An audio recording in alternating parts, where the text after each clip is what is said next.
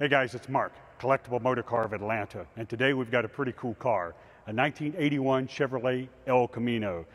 Yeah, this car was very popular back in the day, and as you know, there's a huge following for the El Caminos. The El Camino came around in the late 50s and kind of ran its demise in the late 80s, but during that time, these cars were very popular because it was a very comfortable sedan-like car that's very versatile with a truck bed. So this is very cool. It's got a small block V8, 3-speed automatic transmission, and runs like a champ. And this one's actually got some nice options. Tilt wheel, air conditioning. So it's pretty nicely equipped for the vintage of the car. So anyway, come on guys, let's take this one for a drive and see what an El Camino is all about.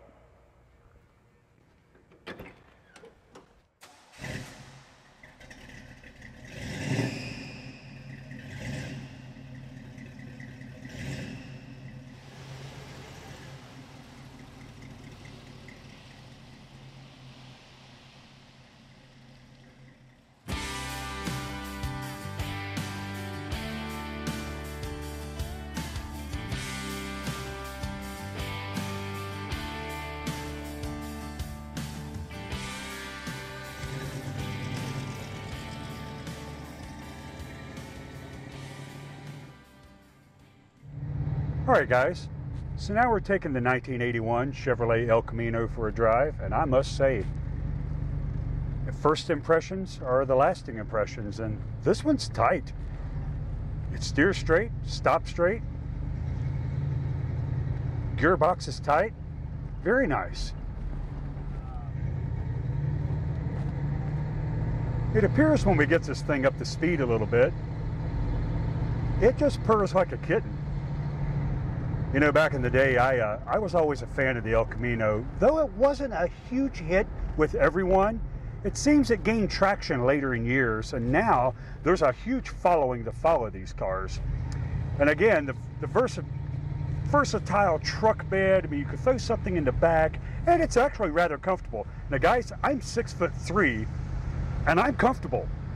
Granted, tilt wheel, cozy seat, this is very nice. And you get a lot of looks, but it is a cool classic El Camino.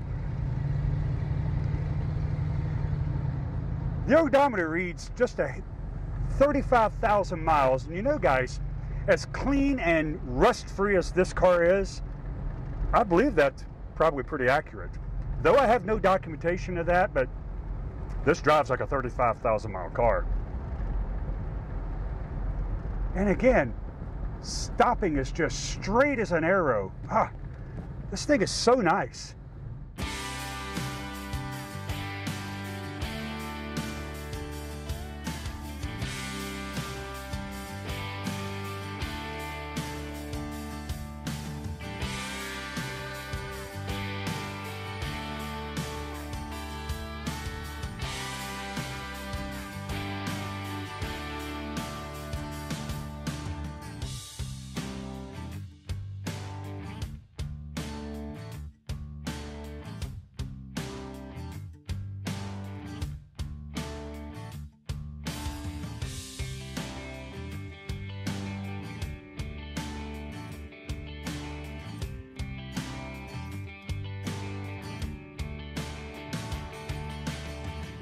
It doesn't get any better than a 1981 Chevrolet El Camino.